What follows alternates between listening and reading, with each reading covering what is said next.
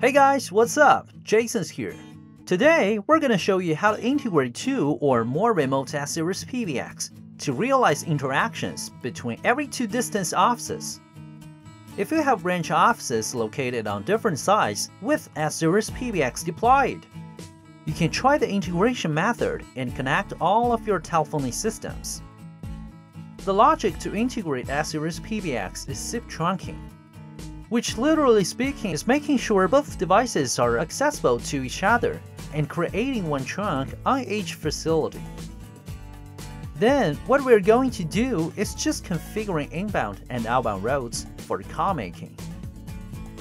Alright, enough talk. Let's jump in and check it out. Take an example.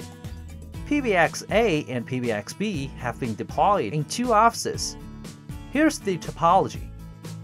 On each side, the router is configured with a static public IP address.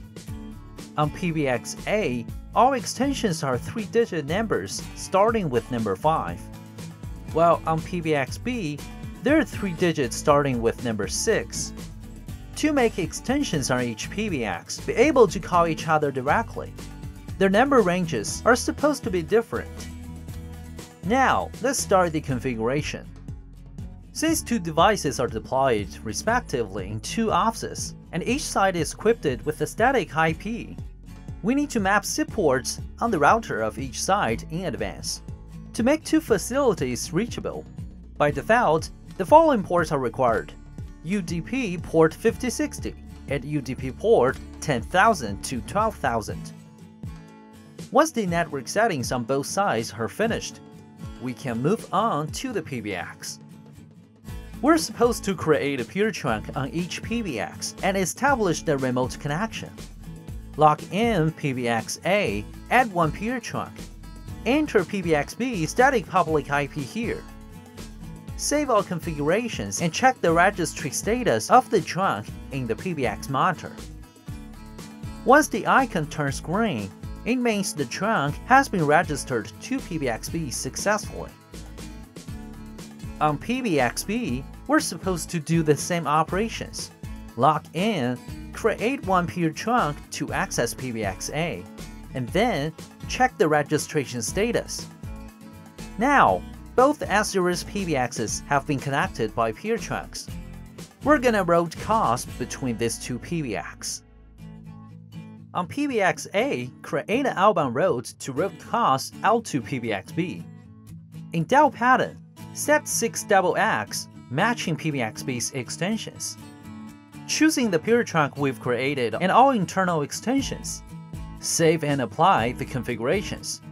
So whenever a user of PBX-A dials a 3-digit number starting with number 6, the outgoing call will be sent to PBX-B. Usually on PBX-B, we're supposed to send inbound routes to direct incoming calls from PBX-A. But it's a special case in the configuration.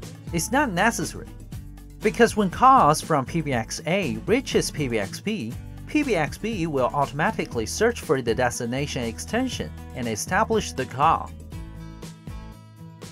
Now, we can make calls from PBX-A to PBX-B's all internal extensions.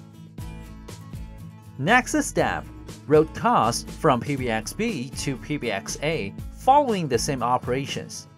Add an outbound route, set a dial pattern matching PBX-A's extensions. Choose the peer trunk and all extensions. Now, extensions on both sides can call each other directly. Right, that was all for today's video. Thanks for watching. If you have 2 offices equipped with S-Series PBX and you want to have a free call between them, well, just try SIP trunking now. And don't forget to subscribe. I will see you guys in the next one.